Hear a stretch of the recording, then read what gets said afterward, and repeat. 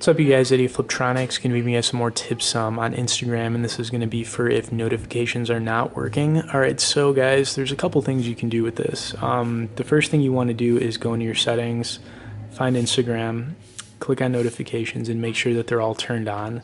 This is the first thing I would do, and then the second thing I would do is open the Instagram app up, which I'm going to do. And then you want to click on these settings right here.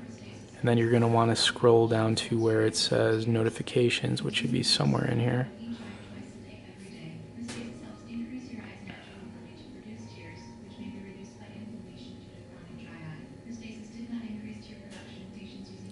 There we go, push notifications. So you want to go in here and make sure that these are all turned on. I've got mine all set to from everyone.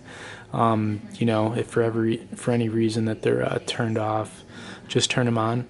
Another thing you guys could do is, and I would recommend doing this, see if the Instagram app has any updates. Updating it usually fixes any bugs or glitches it might be having as far as, you know, push notifications. And you could also try uninstalling and then reinstalling the Instagram app on your iPhone. That'll work as well. And you could also just try restarting your iPhone as well. You know, sometimes just restarting, it'll get it to work again. Anyways, you guys, thanks for watching this video. Please like it, stay tuned for more, and be sure to subscribe to our channel.